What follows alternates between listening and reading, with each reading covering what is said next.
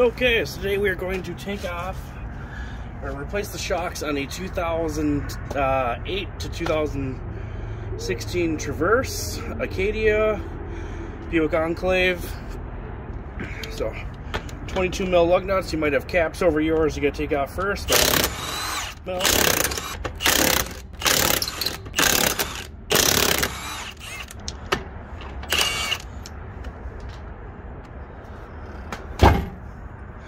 gotta hit the tire and get it off. This will expose our shock. So, shock is held up by one nut and bushing of the lower control arm. So it looks like a 22 mil or a 21, and then a 18 to 15 and an 18. Okay, so we're an 18 and a 15 on the upper mount. So we're gonna get this one loosened up.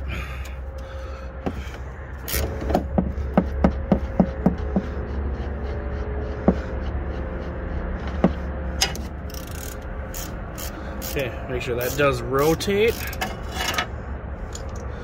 So we're just gonna start removing the strut a little bit, or the shock.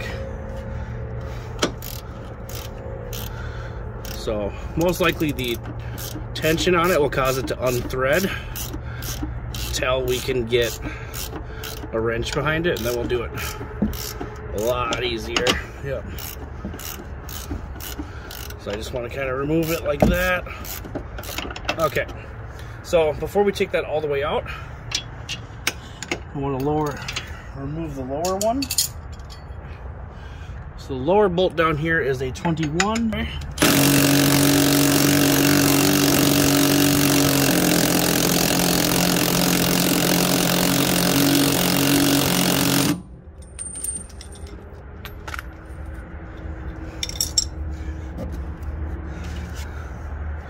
Okay, so now we're actually going to run this back in because it's usually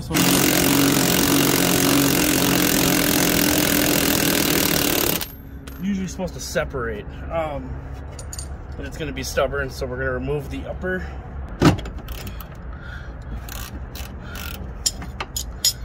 Wow, look at that, just roasted.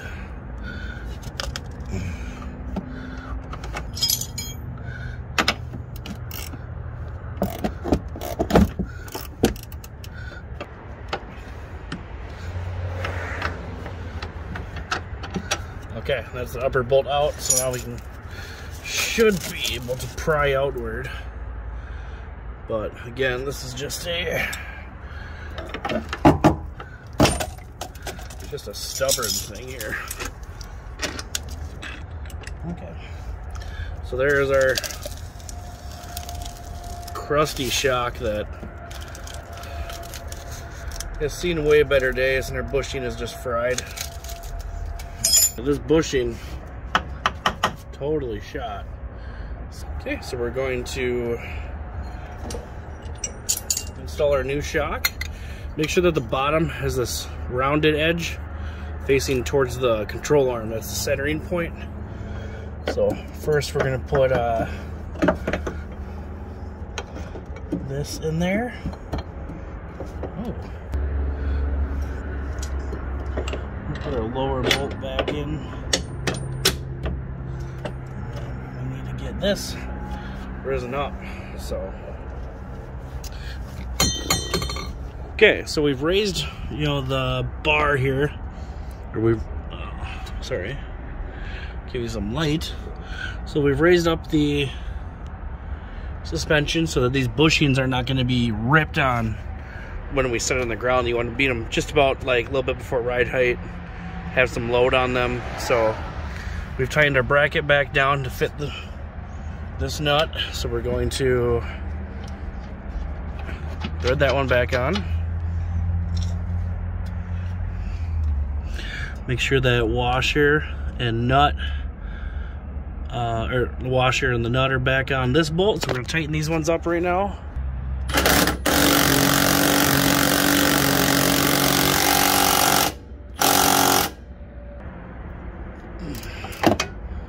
right. There's your shock installed. So now we're going to jack it back up, remove the jack stand, put the wheel back on, and it is done.